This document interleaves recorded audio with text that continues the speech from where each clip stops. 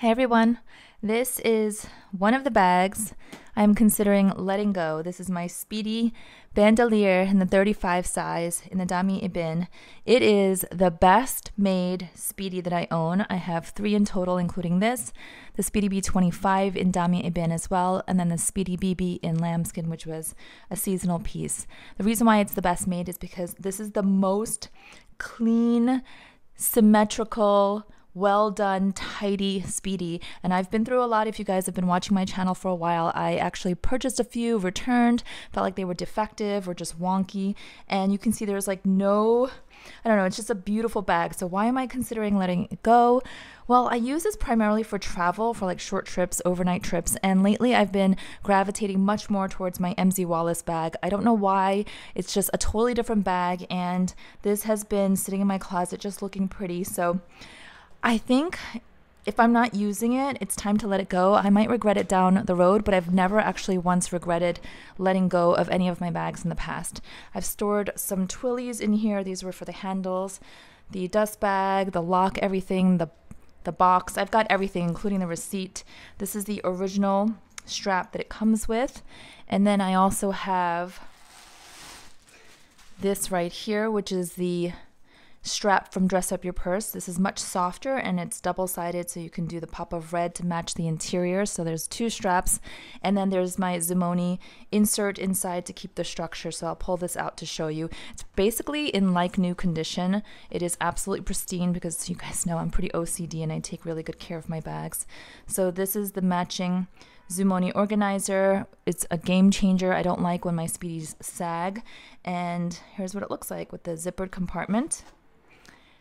And I have thought about selling this for a few months now, but every time I think about it, I'm like, no, no, no. I'm never going to be able to find another well-made, beautiful Speedy like this in this size, because I've been through a few, I had to kiss a few frogs to find this prince. It's made in France. I got it direct from the boutique. My sales associate knows how picky I am, and she was very happy when this came in. She was like, this one's perfect.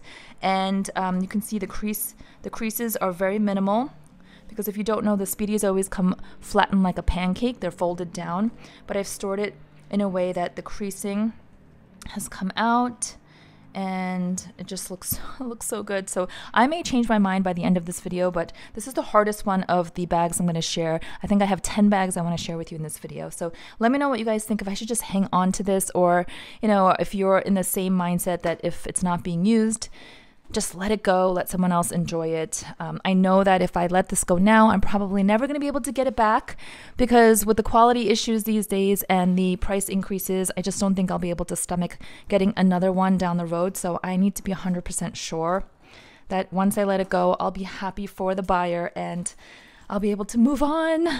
But let me put this all back in, and you guys let me know your honest thoughts in the comments below. So that's bag number 1.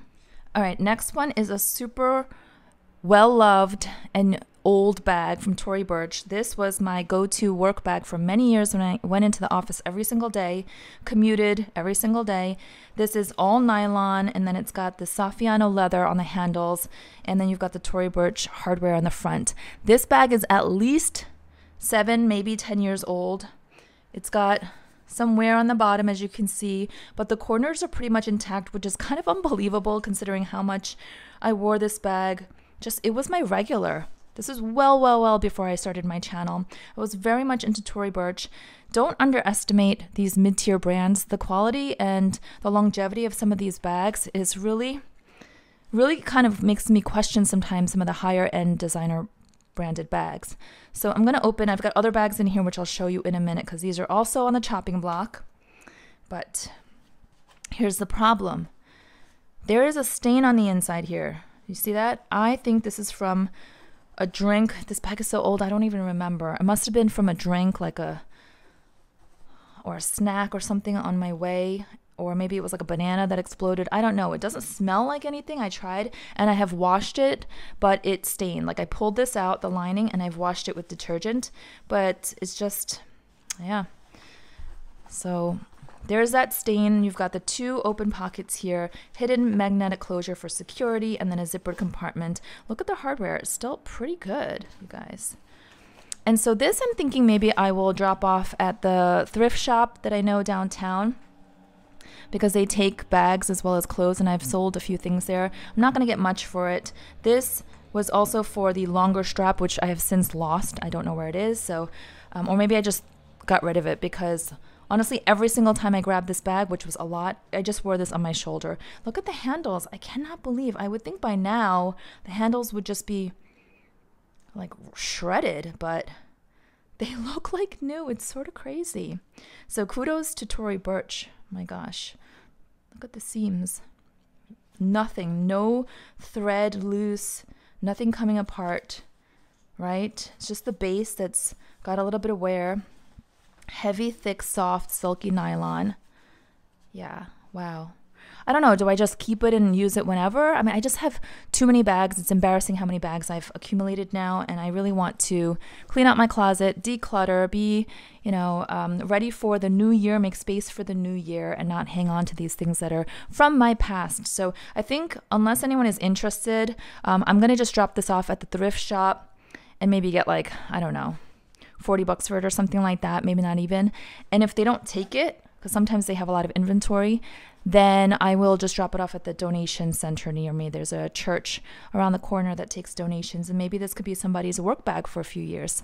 So there's that. And then inside this bag was this here. You guys might remember this was one of the bags that my daughter had asked me to save for her, but she has since changed her mind because, she's a growing gal and her tastes are evolving, and she loves this color, and I love this color, and I wore this bag so much as well. This bag is also about 5 to 7, maybe close to 10 years old.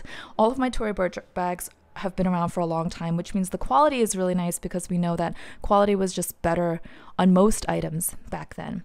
So here it is. It's got this envelope style, really classic, 2 buttons here, so you can use whatever option you want. It's got the lining with the Tory Burch logo all over. It's just a gorgeous color. I wore this a lot in the spring and summer, so it's kind of like a wallet on chain style, but bigger. So you've got all these card slots, and then you've got this slip pocket here. You've got 2 pretty roomy pockets here, another one up front. So yes, largest iPhone Pro Max with case, it's all going to fit.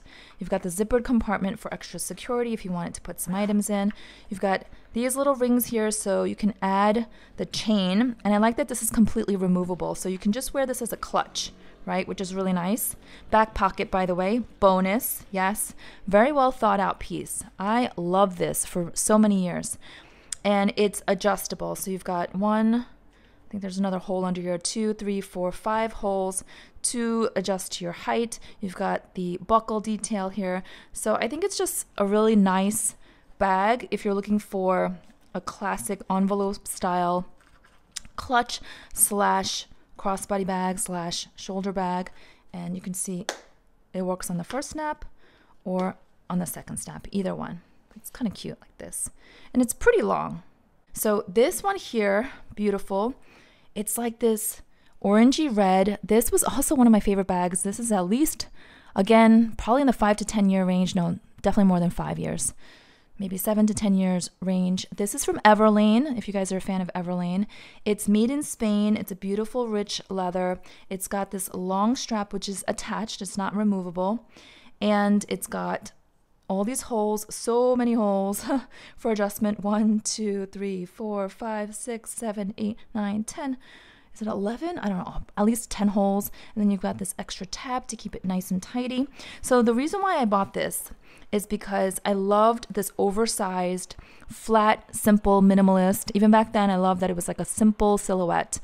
And it's secure, so it folds over like this. You can actually open the bag from here, but you could also open it from here. So you've got 2 different options. So your hand goes right through, right?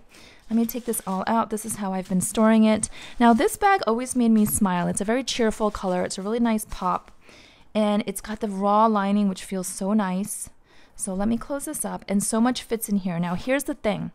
I have considered, you guys might think I'm crazy, but I have considered cutting this off, because it's not removable, the strap. It's like stitched onto the inside. I've considered just snipping this off. I know it's kind of like ruining the bag, but because I really like this sort of like soft, kind of organic, fluid, oversized feel to just wear as a clutch underneath. Just like this. It looks really nice with a coat and you just throw it over like this. I mean, there might be a time when the strap is needed, so that's why I've not butchered it and clipped it off. But yeah, I kind of go back and forth about this bag. It's really nice. It was a bestseller and it's sold out and then they discontinued it, so it's no longer available. I remember it was really popular when I first got it. Let me give you just a quick size reference. Here's an iPhone 13 Pro Max case, just to give you an idea of the sizing of this. And then here's a mini pochette to give you a sense as well. I can do that with the blue Tory Burch one as well. You can see. And here's the mini pochette. Okay, so let me know what you guys think of my idea to snip this off and just use this as a clutch, or should I leave the integrity of the bag as it is, leave it alone, and pass it on, sell it, give it away? Let me know what you guys think. Okay, this is actually the last Tory Burch bag I'm going to show you. This too is at least 7 to 10 years old. I wore this a lot for just everything, running around with my kids, for work, for the beach, the park. So it's got a unique bicolor situation. So it's like this light sky aqua blue, and then it's got this tan contrast on the handles. And again, the handles are amazing. There's no like, oh, you know what? Underneath there's a little bit of wear. You see that? It's actually, the leather is not worn or cracked or anything. It's just a little bit of staining. Like, you know what happens on vachetta leather when you have lotion on your hands? That's what I'm seeing here. So, like from the oils of your hands. But otherwise, wow. So this is what it looks like. The bottom looks very clean. The corners are a little bit worn. Here's a close-up.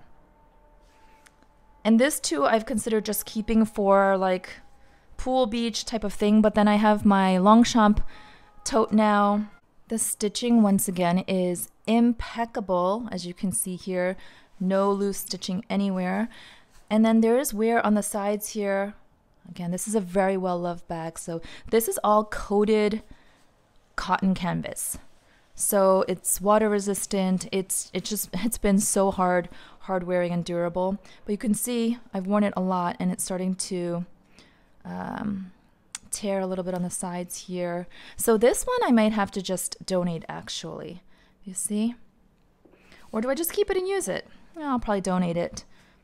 I don't want to hoard, you know. I just want to clean out what I'm not using. If I've not used it for a year, then it needs to go, and this definitely hasn't been used for a year. It's been sitting pretty in the back of my closet.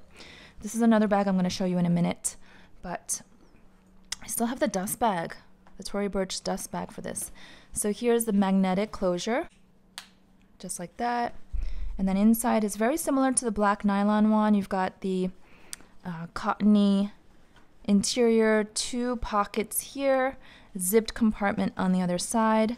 Zipper, I can't believe the zippers on both of these totes are still so smooth.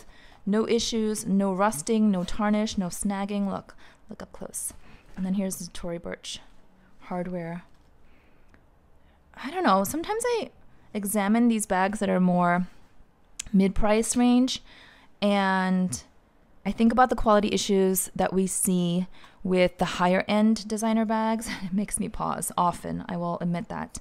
So let me put this down and I'll show you the other bag that I had been storing inside here, which is this one here. This is my Madewell small transport crossbody bag. Patinaed so beautifully. I've had this for so many years. I think I bought it the first year it came out, which is like, I don't know, almost 10 years ago. It's really softened. I've talked about this bag before. I've done several videos. I know many of you have since bought it and are enjoying it. And I just feel like this is the kind of bag that's really underrated. This has been a bestseller for many years from Madewell. It was reviewed by the guy Tanner Leatherstein. And well, I don't think it was reviewed by him. I think he reviewed a different Madewell bag, but he talked about how surprisingly good the leather quality is. So especially for the price, the value is there. So here's the zippered compartment and then the main compartment. I also had the larger one. I think I showed it many years ago. The larger tote version, which I used for work a lot, and then I let it go after, like I abused that bag really, but it still looked quite good. This one, it has this detachable strap and it's got several holes here. 1, 2, 3, 4, 5, 6, 7 at least holes to adjust. Got this little tab here. Wow, it's so buttery soft. Like just how pliable it's become. It's vegetable tanned leather. And this is still available on the Madewell site. It's still a bestseller, but I believe this holiday season it's sold out because it's still that popular. So obviously it's not a new bag. It's worn and it's got some love marks. Look at this pocket. Look how shiny it got just over time from usage. And it's soft and the corners are a little worn here. You can see the fading. But otherwise, it's a really good bag. I would still keep this bag. However, there's another Madewell bag that I'm eyeing right now. And I think I'm going to let this go and potentially buy the new one. Because I'm a big believer in Madewell bags. And I know the quality stands the test of time. So since this is ready for retirement from my closet, I don't know if anyone is interested in this at a really bargain price. Obviously, it'll be a fraction of the retail price. Let me know. I'll put the information down below in my description box. But otherwise, I might just bring this to the thrift shop. You know, when I send these out to you guys, you know, when I do like typical vlog sales, I usually include shipping and I try to just focus on US buyers because I don't want to have complications with the shipping. And these items, they're probably not worth shipping internationally because then there's going to be customs and duties and it may not be worth it for you as the buyer to have to pay that. So I'm probably going to focus on US buyers who are interested. I'm going to build in the shipping price and hopefully it'll still be a good deal for you guys. If not, like I said, I will just figure out a way to rehome these. All right, next up, you guys might be surprised. This one is from Parisa Wang, and this is the Micro Madison bag with the black walrus textured leather and the black and white houndstooth tweed. This bag caught my eye immediately. I thought it was so super cute. Parisa Wang has been super generous in sending me additional bags over the past year, and I feel like I'm being greedy hanging on to all of them. I'd shared some bags already with my mom and my aunt, and I was thinking about doing a giveaway with this one because I received it from the brand. Here's a little zippered compartment. It's got sort of like this Lady Dior-esque silhouette and then the flap with the hidden magnet. So there's that. And I just feel like this type of closure is not my favorite. And also I got a very similar bag, which I did a comparison review recently of the, I think it's the Grace top handle. And I slightly prefer that. And I share all my reasons for that in that video. So I don't need both, although this is quite unique with the tweed and it's so perfect for this fall winter season. Here's the strap. Really cute top handle. It's in pretty much new condition. So maybe I'll do a giveaway. Let me know what you guys think. Or I can send it to one of you just at the price of shipping maybe. Next up is a Pollen bag. I have done several giveaways with Pollen as well. I have one in my closet right now that I'm still very much enjoying. This bag I absolutely love. I think it's so pretty. But two reasons why I am considering letting it go. This is the Pollen Numero Sept, and it's the original size, not the mini.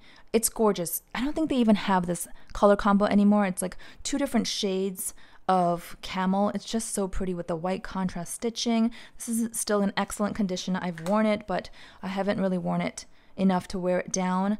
Beautiful suede lining, little pocket here. It's so cute. It's got the accordion. I think, why am I thinking I'm getting rid of this? Well, I might just keep it. Again, I might change my mind at the end of this video. So nice.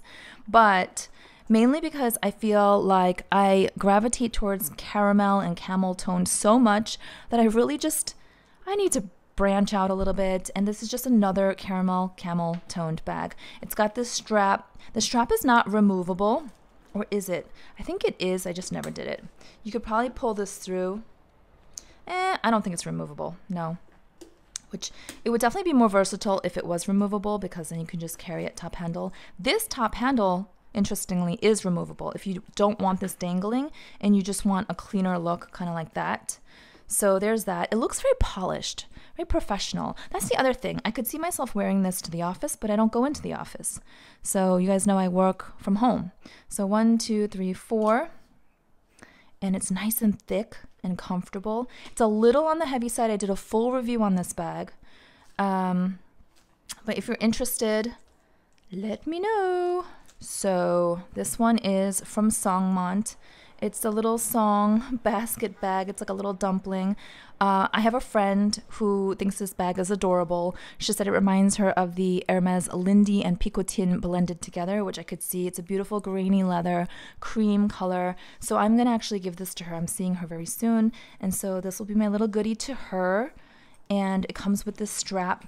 I did a review on this if you guys are interested. And it also, I don't know if she'll want this too, but it's super cute. I got this little AirPod case charm with it. It's adorable. So that's what it looks like.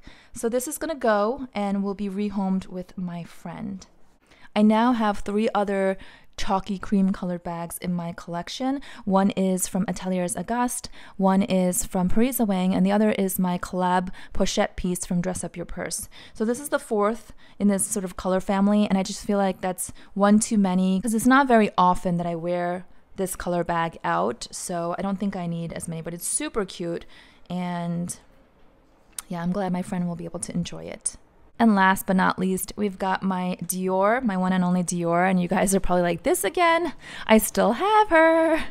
So this is the Lady Dior in the blush color. It's the ABC style, small size. And I was just smitten immediately when I saw this color. It's the color that got me. It's a really neutral pink beige. Actually, it kind of matches my sweater today. Look at that. Maybe it's meant for me to keep. I mean, I've gone back and forth on this bag many times, and to my credit, I did put it up for sale twice, and there were several interested buyers, but for a variety of different reasons, it just never worked out. And I was listing it below retail. Gosh, the price on the Lady Dior has gone up quite a bit. This is what it looks like on the inside.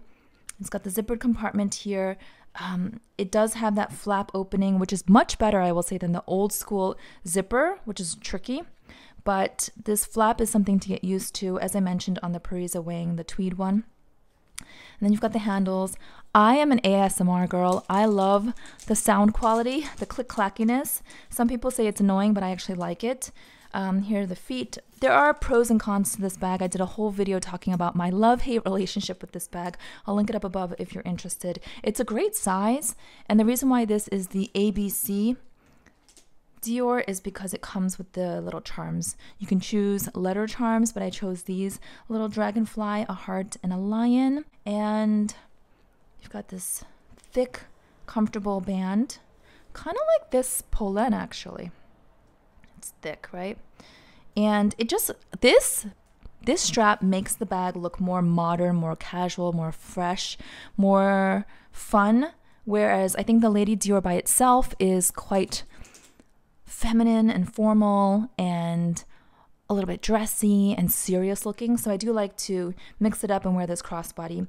When I wear this bag, I enjoy it. It's just I don't wear it a lot, which is why it's still in really nice condition. I haven't, you know what? I will show you this. There's always scratches on the, I've seen other people talk about this. The scratches on the Dior charm, on the hardware. The hardware gets scratched pretty quickly, like immediately. So maybe I should have left the stickers on, but I tend to just rip off the stickers as soon as I get a bag, usually. So I don't know, guys. This one, I don't want to sell it right now because the price has gone up so much. And I don't want to sell it at like a big loss. I'm willing to sell it below retail, but not like crazy under retail because I don't want to regret it, you know? So actually, the last time I talked about this bag, some of you said just put it away, which I did. It was like all wrapped up in the dust bag in the box, put it all the way in the back on the bottom of my closet so I couldn't see it. And I didn't use it for a long time, for like almost a year. And then I pulled it back out, and now that I'm like playing with it, I think it's a beautiful bag. So maybe I just need to enjoy it, make use of it, and see how it goes and not be so wishy-washy about it. These kinds of bags, You know, a lot of people consider them like investments, not necessarily financial investments, but like wardrobe investments, meaning they don't go out of style, they're classics, they're timeless. And I do think I could enjoy this bag for many, many years as my style evolves, but I'm also being very hard on myself, I guess. I tend to be hard on myself about just making sure that I clean out when it's time to clean out. So this one I'm conflicted about. I'm not going to put a price or anything because I think I'm just going to sit on it. Yeah, but that's the 10th bag I wanted to share with you guys. Let me know what you think. Let me know if you're interested in anything. I'll put my email address down below. I'm only going to hang on to them for like a couple days, and then I'm very quick to just move on because it's time. There's a season for adding and there's a season for removing, and right now I'm in the mindset of removing. And like I said, there's that one bag from Madewell that I am eyeing at the moment. So check out my description box below for any additional details. Feel free to ask me any questions in the comment section below. Let me know if you have any advice for me, and let me know also at this time of year where there's a lot of buying going on, especially for gifts, but maybe even for yourself because there's sometimes deals, holiday deals. Are you in the mindset of buying, or are you in the mindset of decluttering, or are you just laying low and kind of status quo at the moment? I'm curious to know where you guys are at. Leave me a comment, and thanks so much for watching. If you enjoyed this video, please give it a thumbs up, and I'll see you all next time. Bye-bye.